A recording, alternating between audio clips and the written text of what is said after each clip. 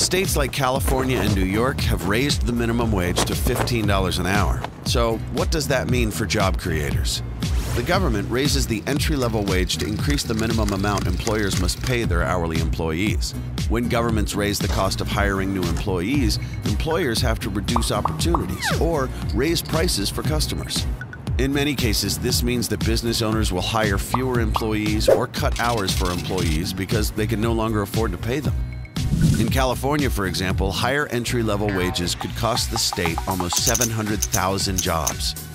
New York is no different. The state's entry-level wage could reduce employment by as many as 588,800 jobs. And what about a $15 entry-level wage nationwide? One model estimated it could mean 16.8 million fewer jobs. One result of these wage hikes is automation.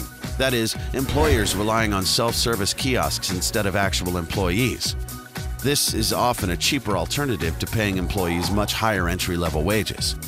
Another option is raising prices, but this is unpopular with customers who don't want to pay more money for the same goods and services. So how can the government help employees without hurting employers? One way is to focus on helping job seekers find good-paying career opportunities.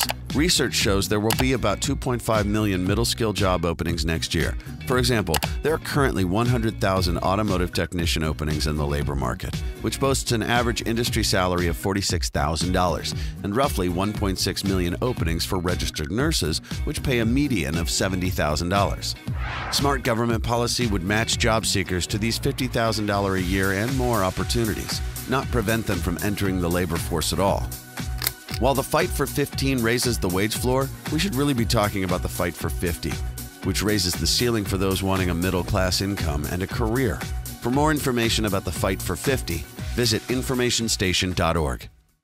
Want information on how government regulations affect your pocketbook? Then download the Information Station app, available on iPhone and Android. For more information, go to informationstation.org.